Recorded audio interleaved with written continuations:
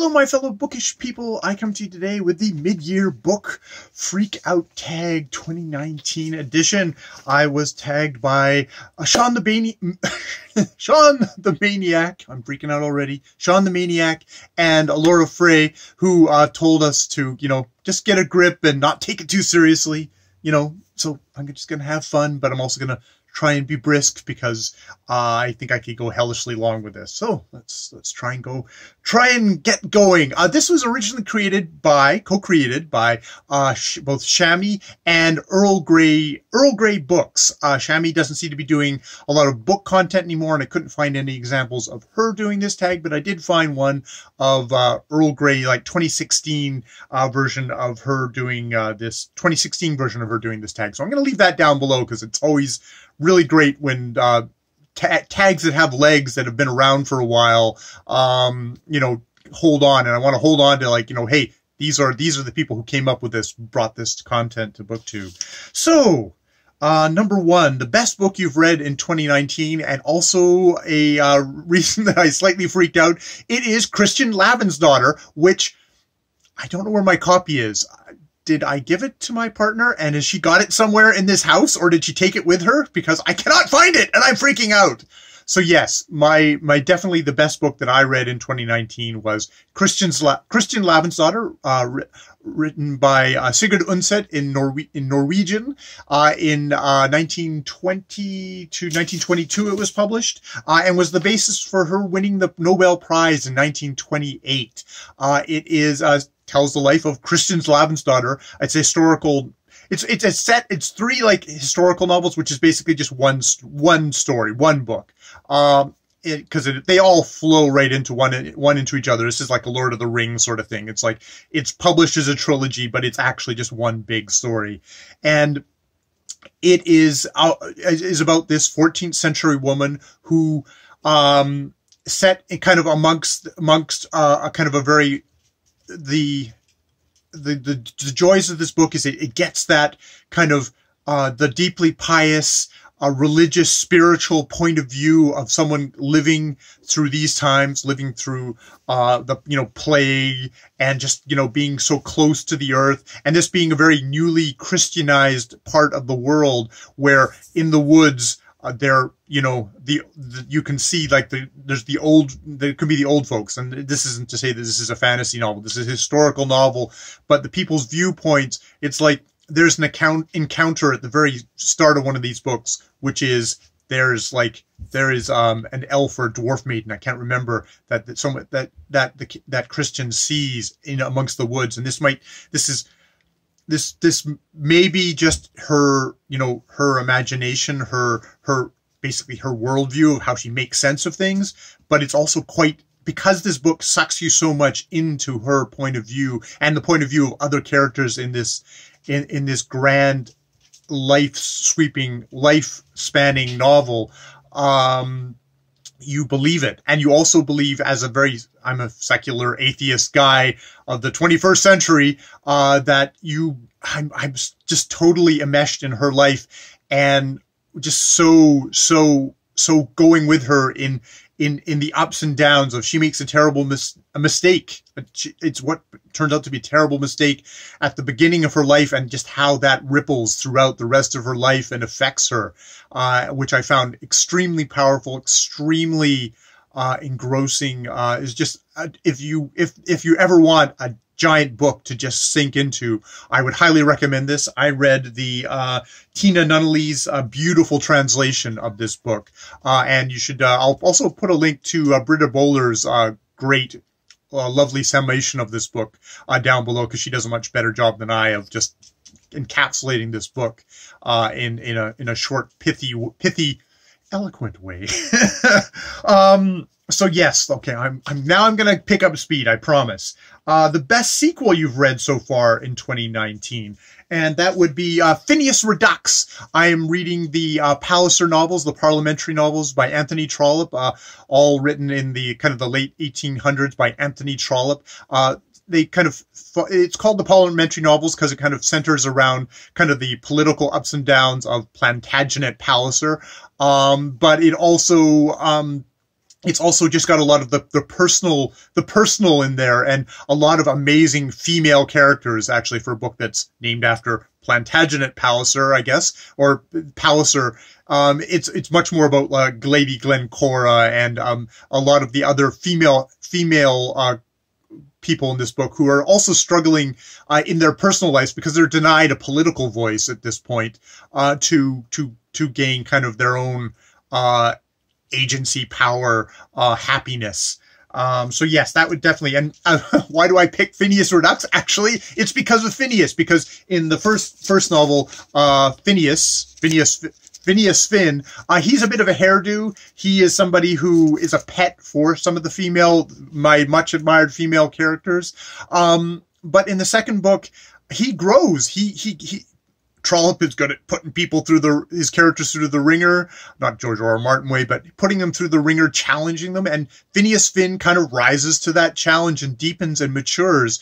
And indeed, as you go along in the other books, he's no longer a major character or even he's a very, very minor character, but you get wow, you get the kind of the strength of this guy, what he's matured into. So that is definitely my best sequel of within those books, at least so far. I'm working on the Duke's Children. Not doing well for this whole speed thing. New releases you haven't read yet but want to. I'm going to combine this with the number 4, which is most anticipated releases, because for all intents and purposes, they're both the same to me. I've got 3 books on order at the library, or that I've got 3 books requested, which are on order, haven't actually come to the library yet. Those are No Walls and The Reoccurring Dream, a memoir by Annie DeFranco. Annie DeFranco is a singer-songwriter. Probably her peak kind of popularity was in like the 90s. And indeed, I actually haven't listened to much of her music since sort of the 90s to early 2000s. But somebody had a great impact on me. See, I've got the Annie DeFranco haircut here. That's what this is. Well, I don't think yeah, I'm just going to say that. So I'm interested. I mean, sometimes memoirs can be, by non-writers can be, we'll see, but I am kind of looking forward to it, just to get a glimpse inside of her head from her own voice, or whatever wonderful ghostwriter she's selected to carry her along in that. You always have to have one Steve Donahue recommendation on your new releases, and mine would be The Uninhabitable Earth, Life After Warming by David Wallace Wells, which, yes, judging by the number of copies of this book that my library has on order, which is like 25 or 30, they're also expecting this to be a giant book. They've been watching Steve's videos as well, obviously, and making their orders accordingly. So yeah, the Life After Uninhabitable Earth, Life After Warming. I'm sure that's going to be a super happy, fun book, but I'm looking forward to it. It sounds like it's going to be a challenging, one of those books that you probably you should read to find out what's up next, and maybe why we should be kind of worried about this whole climate change thing. I hear it's a thing, maybe. And maybe I should be happy. Maybe I should be sad that I'm not like in my 60s or 70s. And my third and final one in This is Shakespeare by Emma Smith, which is a collection of new essays on Shakespeare, which I think I got it from like kind of The Guardian, and just this idea, kind of really recontextualizing, kind of like up-to-date, modern, fresh takes on Shakespeare, which I thought might be fun, coming up to Shaketober, the read-along of Shakespeare's plays with Old Blues chapter and verse, Steve Donahue again, totally pretentious, words everywhere. If he's going to do some more sonnets, maybe, perhaps, we'll see. And, if that doesn't come through, yes, Kelly, yes, okay, fine. I would pick up Women of Will, Following the Feminine in Shakespeare's Plays. But that's only if my first pick, because I picked that one first, and that was my choice. If that one comes through, I'm going to do that one. But if it doesn't, then I will do Women of Will. And it's like, I can only read like one of those books like in a month probably, and I can't read 2, so I made that one. That way we'll have 2 different kind of books to talk about on that. So it'll be increasing the Shakespeare love, not me just going off on my own wanderers or whatever. So yes, I can skip over number 4. Number 5, my biggest disappointment was probably Traitor's Blade by Sebastian de Castel, who's actually a Canadian Vancouver writer just across the pond, so he can come over here and beat me up. But I really was disappointed with this book. It was sold to me as this kind of fun, swashbuckling book, which maybe it is. I didn't think it was that well written. Just on just a world building level, the characters are always telling us everything, versus it being kind of fantasy where you kind of more elegantly kind of can show this stuff or incorporate it into the story. Even themes were like, you know, I rant about this video. My main problem is that the heroes, all the fun adventure is basically based on the fact that at the beginning of the book, the hero's wife is raped and murdered, and that is the driving force of the book, which is the definition of not fun for me, and is a story that I've seen a lot of and I'm very tired of, and I was tired of it there. And I read my way through the book, so I guess it's got that for it. There must have something going on, and there are many people who do enjoy the book. Number 6, your biggest surprise. My biggest surprise is a book that I have not actually. I've got a bunch of videos out there that I've just kind of got hanging. I don't know if I'm going to release them or not. There was a little bit of tumult for me in BookTube, and so a lot of stuff got pushed aside. But for me, the biggest surprise was probably Shrill, Notes from a Loud Woman by Lindy West, which I listened to on audio while I was on vacation. And it is a kind of collection of essays by Lindy West, who is a writer, comedian, essayist, internet person who a lot of people on the internet were very, very angry at for a variety of reasons. And I will, if I ever do release that video, I'll go into more detail. But it was a book that really at the beginning of this book, the essays were a bit like stand-up comedian-like, but the later essays, one on her being a fat woman, a self-described fat woman, and how, you know, basically kind of coming from the feminist point of view of, this is my body, stop telling me what to do with my body, and that I should be thin, or that my happiness should you know, be based on me being thin, is one major theme point. And actually, really interesting thing with her boss, Dan Savage, who, if you were around reading columns in the 90s, Dan Savage was there, and he was making fun of fat people a lot of the time. And her saying, like, I was working for him as a fat woman at that point, and, you know, she told him that she was not cool with that. And it was interesting, that back and forth, and how very slowly over the thing, you can see that a slow shift in culture, and that she is a part of that kind of slow agitation, troublemaker, shrillness that pushes society maybe to a better place. Yeah, and other stuff too, but I'm not going to go into it here. But yeah, that was my biggest pleasant surprise. She's like, really thoughtful, interesting, touching essayist that way. Not a kind of like essayist. It's like, no, this is like, you know, something that touched me on that level of, that's how a lot of people maybe need the kind of intellectual arguments to kind of, to change their mind. I'm obviously a much more emotional reader, and that's what I responded to, in Lindy West's book. My favorite new author is Giuseppe Tomasi di Lampedusa, The Leopard. And sadly, this is his only novel as well, set in, the 1860s Sicily.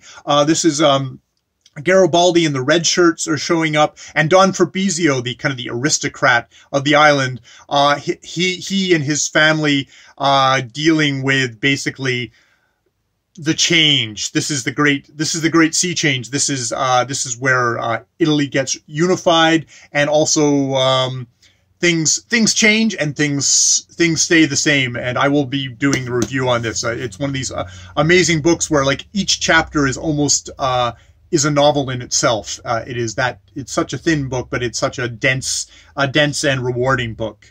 So yes, definitely my favorite new author. Sadly, I think he's got, I think there's something of like selected writings or something like that. There's, is much of his appraisals of English and French literature is collected in The Siren and Selected Writings. So this book was published in 1957, and he died quite short. He actually died before it was published. So yeah, but definitely my favorite new author. Yeah. Which, I mean, I guess is convenient since I don't have much more to read of him. Your newest fictional crush, and this is where Laura said, like, look, guys, relax. Don't give me this stern, I'm an adult, I don't get crushes. It's like, come on, just have fun. And with that, and Steve, Madame Max Goesler, Marie, I won't say her next name, who appears in Phineas Finn, is definitely my fictional crush of this amazing put together woman. I'm not going to try and rapidize. I'm not going to try and read a thing out. Yes, Madame Max Goesler. Oh yeah, I aim high. You're gonna have to. Anyone who reads Trollope says that J, he aims high. At least you got to give him that. Your favorite, your newest favorite, just character would definitely be Kristen Lavransdatter of Kristen's Lavransdatter. You going with her from birth until death. This spans her whole life, and I was so invested in her. Saw her at her absolute best, at her most passionate, at her most destructive, at her angriest, at her most unpleasant. You got the full thing of this character, and wow, that Kristen Lavransdatter. I am Kristen Lavransdatter. That's the feel that you get as you go through that book. So how can she not be my favorite, my newest favorite character?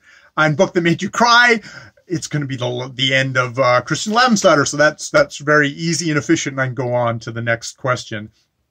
My favorite, oh God, here. A book that made me happy. Book that made me happy is the Hitchhiker's. Oh God damn it! I'm gonna have to put pictures up here for everything.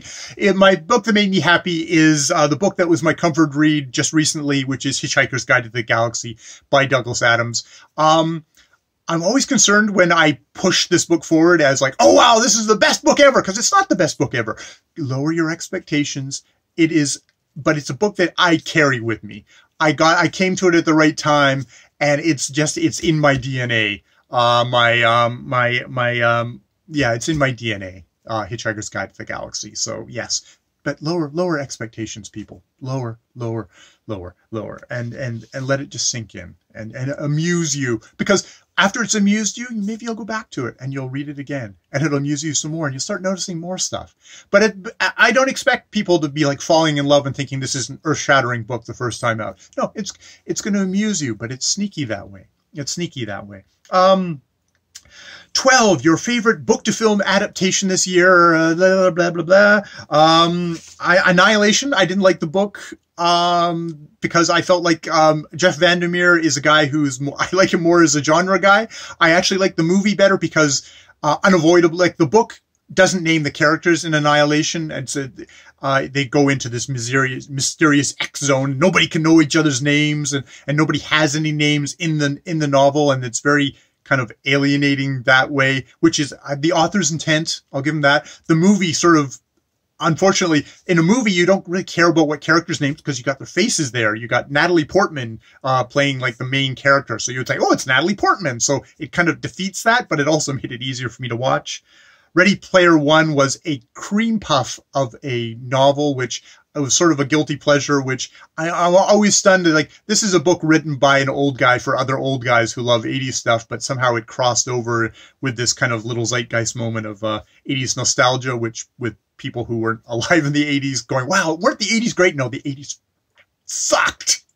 I'm here. The 80s sucked. You should be goddamn glad that you live in the internet age where you are not isolated and you can only consume the mass media pablum that is forced down your throat, and there's nothing else, and you desperately grab mixtapes of alternate bands and you share them with your friends because you're so desperate to get out of the mass media situation. But people do also have nostalgia for that because it was like, we're all together, all happy, straight, white people were happy together, and anybody who was slightly, off kilter was, okay, I can, So my favorite book to a movie adaptation with not that many is probably The Meg. The Meg is a stupid movie. Unfortunately, it wasn't as stupid as the book. The book is gloriously stupid. The movie is just sort of stupid. And you should read the book to appreciate how it should have been way stupider. I don't know if that's a recommendation. My movie to book recommendation is Coco, a story about music, shoes, and family. This isn't a question in the tag, but I'm inserting it here because I want to make a long video. And because I read to a young woman as a part of my job every night, I read to her and she selects the books. And the standout from all that reading is this book adaptation of the movie. And it's been a wonderful experience reading to this young woman. And, you know, boy, you really notice a badly written book when you are reading it out loud. It's terrible. It's painful. And Coco not only was a pleasure this book by Diana Lopez was not only a pleasure to read, but it really captured the spirit of a movie, which I also quite love. I'll also shout out to Goosebumps and Slappy there. I actually also enjoyed reading that out loud and doing the voices for that. Ah, Slappy! Yeah, okay. Yeah, I'm a very scary person to have reading you books just before you go to bed, but she seems to enjoy it. Number 13, your favorite video that you filmed this year. For me, that most definitely is the video that I did about my teacher back at UVic, Patrick Lane, poet, teacher. This is a guy who I only knew very briefly in my life, but had a really big impact on me. Someone who, it's funny, you meet people in your life and they really touch you and they leave their mark. And Patrick Lane was that kind of guy. And, I was really, really happy to have this channel to be able to share that memory. That was the video I'm probably the most proud of, whether it's good or not. I'm so happy I have this channel because I got to talk about Patrick Lane. Yes. Okay. Yeah. I'm a crier. The most beautiful book you've bought this year or received, that would be The Leopard by, as I said, Tomasi de Lampedusa. I bought this at the Anglo-American Company bookstore in Rome. And yes, I just love that. For me, covers, I love iconic covers, and it's the rampant leopard I imagine of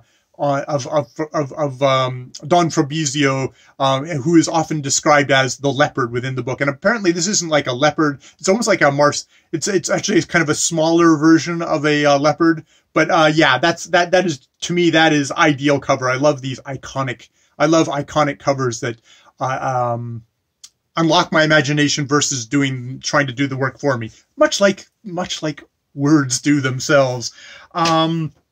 What books do you need to read by the end of the year? Well, I would often say, oh, I'm a mood reader. I just go where the wind blows me. But now I'm on BookTube, and I've been very lucky. Brian said, hey, would you like to do a buddy read? And so we are going to buddy read Cousin Bet by Henri de Balzac.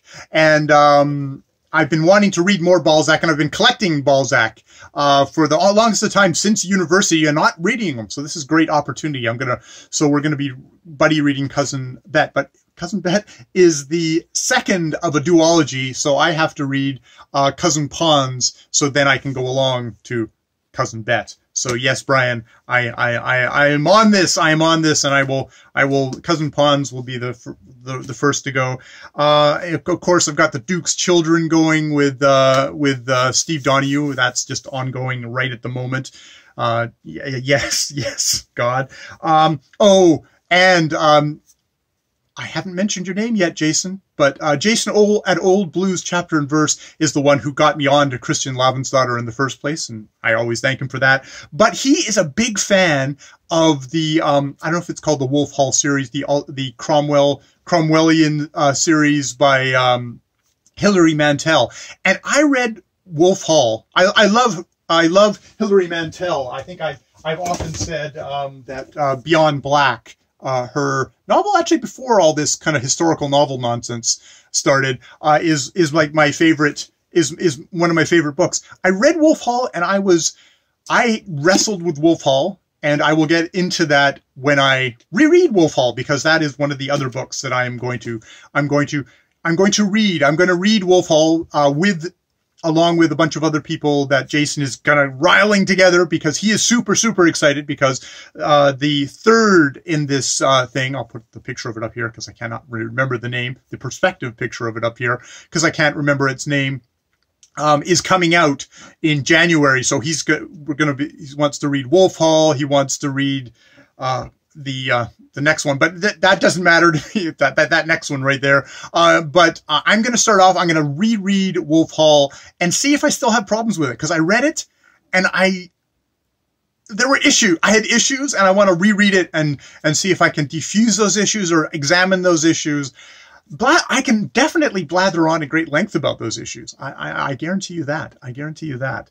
So yes, that is the mid-year book freakout tag, and I freaked out and I had fun, Laura. So I'm just having fun with it. And yes, I've been really enjoying everyone else's videos, and this will be late to the party. So if you haven't done it, it's never too late. Well, maybe 2020 would be too late. But if you're watching this in 2019 and you're not too far off the mid-year point, and you're not just like, screw it, I'll just do the end of the year one. Definitely check out do this tag, or check out all the other people's versions of it. Shawn the Book Maniac, Laura Frey, all the great, there's so many, I think everybody and their mother has done this tag. Yes. All right. I'm taking a breath, and I'm saying more videos later.